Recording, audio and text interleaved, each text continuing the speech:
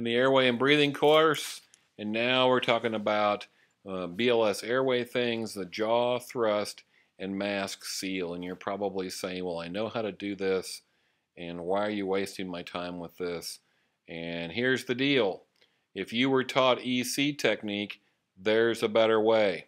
There's an excellent little video lesson that's part of your Moodle that talks about this and explains it in a humorous way, but at the same time I think it's revolutionary in terms of how we do airway management.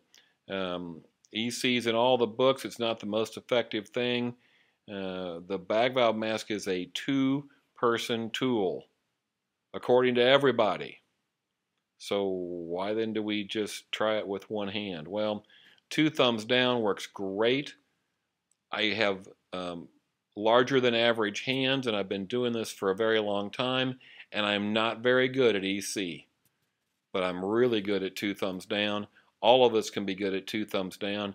You can be good at two thumbs down on your first day in this job. It's one of the first things we teach in the EMR class. This is so ridiculously simple that this is the only way to do it. Use your fingers on the mandible and use your thumbs, two thumbs facing down toward the patient's feet, to hold the mask seal and squeeze between your fingers and your thumb. Don't push down, and that's called a mask mash. That doesn't work.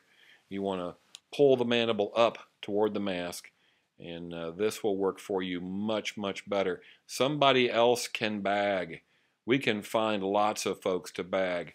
In our fire department, the pit crew CPR concept that we use, we have one person compressing the chest and another person holding the mask. And the chest guy will do 30 compressions and reach over and squeeze the bag. If we have a third person, then we let them squeeze the bag.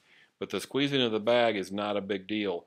The skill in this is the two thumbs down on the mask seal. So an excellent video link that we bring to you through EM Crit podcast and Dr. Ruben Strayer, who, and when you watch that on Moodle, listen carefully because the guy's a riot. He's absolutely hilarious, but you would swear when you first hear him that's going to be a dry, boring talk. He has some absolutely wonderful stuff to talk about in there. So, jaw thrust, mask seal, very big deal, worthy of a separate little lesson screencast.